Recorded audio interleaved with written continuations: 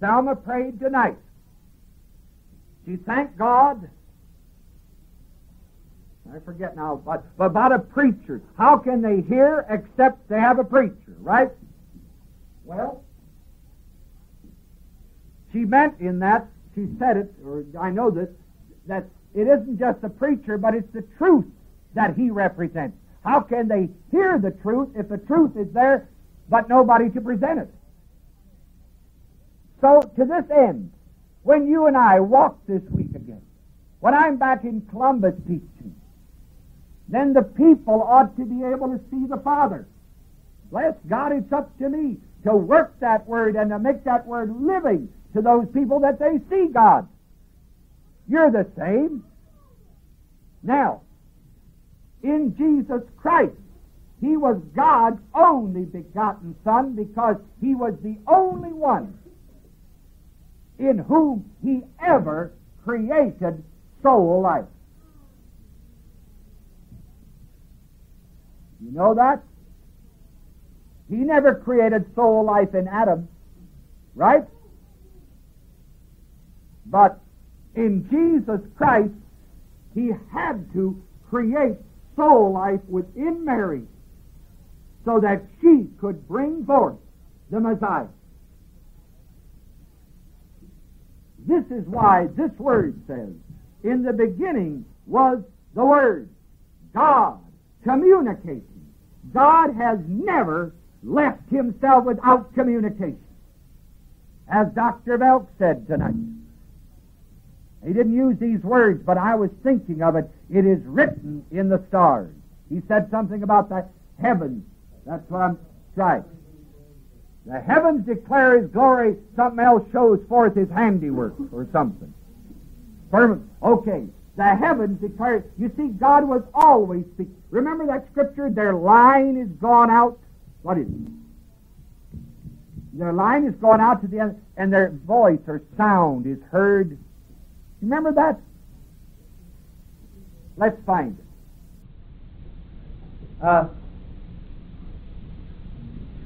Yeah, their sound is gone out. Remember? Oh, it's got to be in there. You find it? You remember that?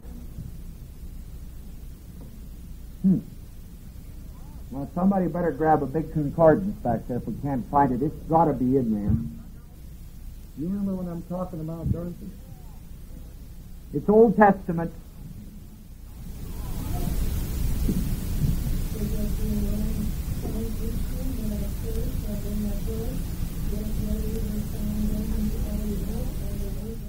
Now, is that also in the Old Testament?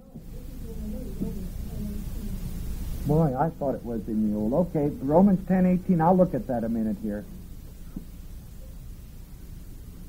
Huh.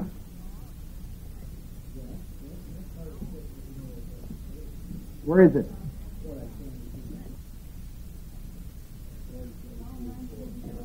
That's the one I was thinking of then. Bless your heart. Thank you, Liddy. Now, read me Psalms 19:4, Jan.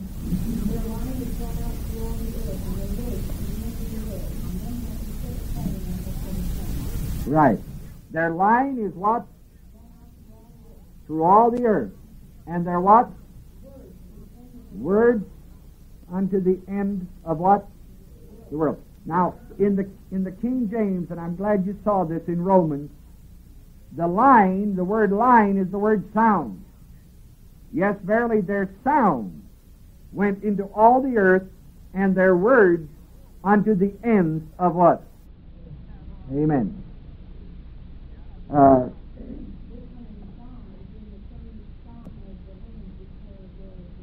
Amen. It's in the opening part, verse 4. How many verses in there? Yes. What? 14 verses. I haven't worked this thing for many years in my mind, but I think it's the first 6 verses, or 7. I don't know how many deal with the heavens, and then the rest of the verses deal with the earth. What? Right. The law. Right. Verse 6. Then there's a moving on, and then the last verses deal with the giving law. In other words, God, in the beginning, before Jesus Christ, manifested Himself basically via two great media. One, the heavens.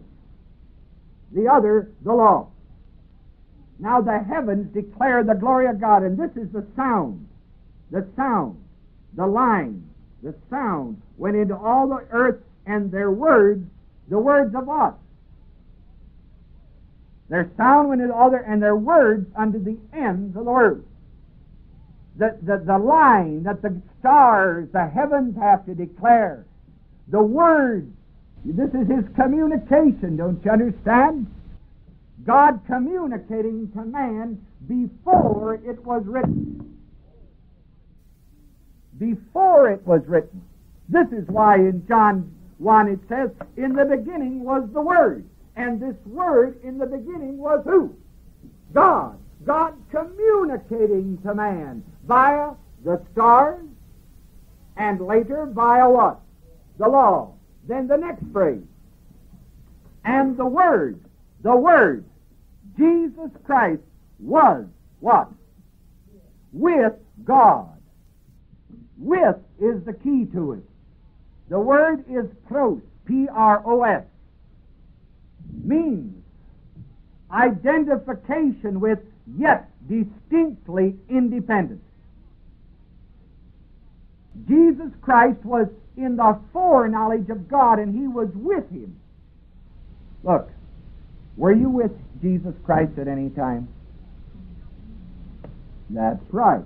This is what I wanted you to say. The Scripture says that He knew you and chose you before the foundations of us. Then, that's a long time before you're born. So, He must have known you from the beginning. Well, then you were with Him.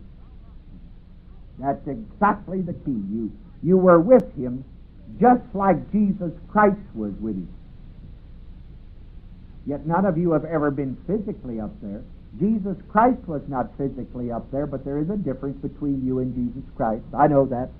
But I wanted you to see the point, that we have been with Him.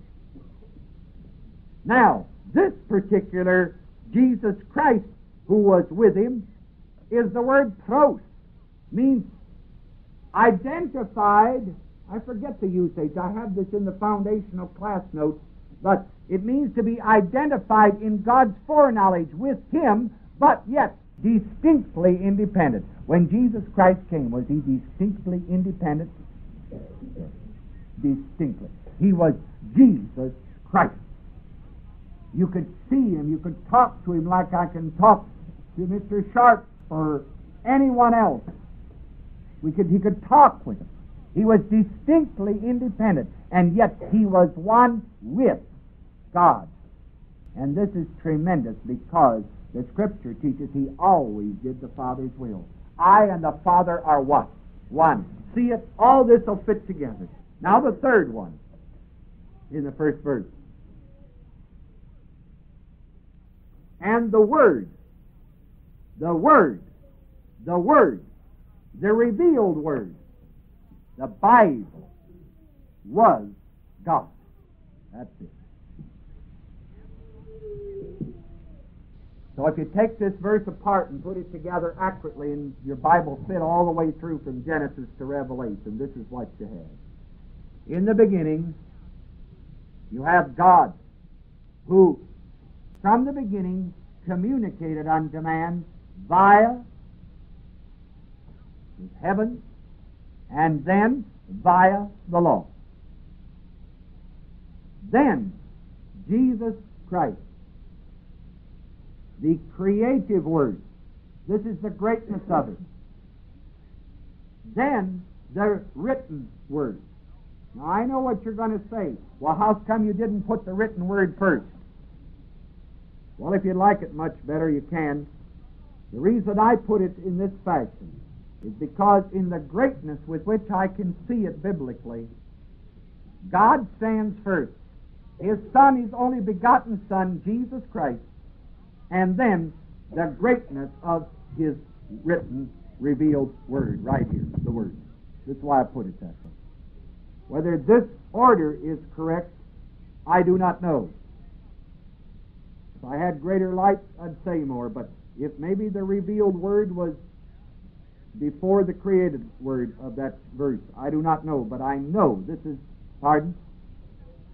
Well, I've taught it before, and I've said you can put it either way. I don't know. But the reason I've said this again tonight the way I've said it, because this is the way I feel regarding it, that the greatest thing is God, and then the second is His creative word, which is Christ Jesus, and then the revealed word. But I know that the revealed word came before the creative word in part. The Old Testament was given. The Old Testament was given, and other things before the coming of Jesus. But the Old Testament was simply given to lead us up to Christ. And therefore, I'd like to put it in the third place instead of second. Then in verse 2, I think you have a tremendous verse of Scripture recapturing all three of those things which are written in verse 1. The saved! The saved! There's your answer.